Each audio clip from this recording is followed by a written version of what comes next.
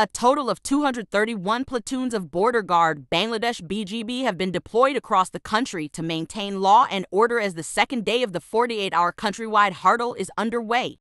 Shariful Islam, Public Relations Officer PRO at BGB headquarters, confirmed the development on Monday, November 20. On the second day of the 48-hour hartal, 28 BGB platoons were deployed in Dhaka and adjoining districts to avoid any untoward incident.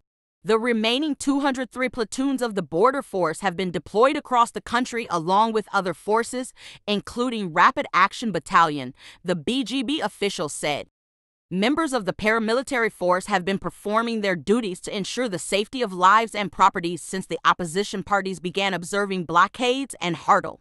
In addition, a total of 425 patrol teams of the Rapid Action Battalion (RAB) have been deployed in Dhaka and elsewhere in the country. BNP, Jamaat, and like-minded opposition parties called the latest 48-hour countrywide hartal after the general election schedule was announced by the Election Commission (EC). Report by staff correspondent Christina Martinez, Voice 7 News.